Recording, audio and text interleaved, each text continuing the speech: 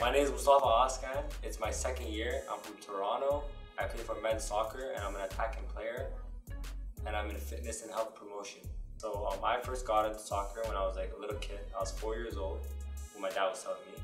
And then he got me my first soccer shoes. And then I started playing there and everything. And then he signed me on the team when I was like 7 years old. I forgot the team's name.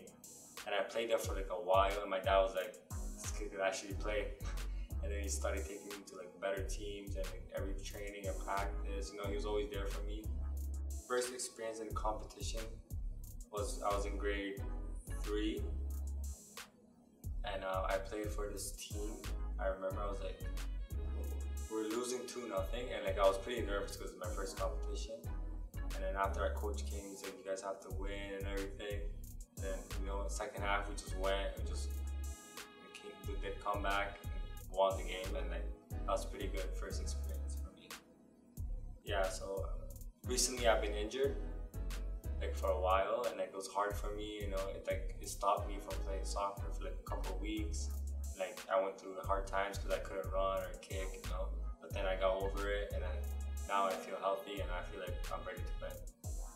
My mentality when I'm like tired and injured, everything is basically like I just gotta think positive. I can't just keep on thinking I'm always hurt or injured.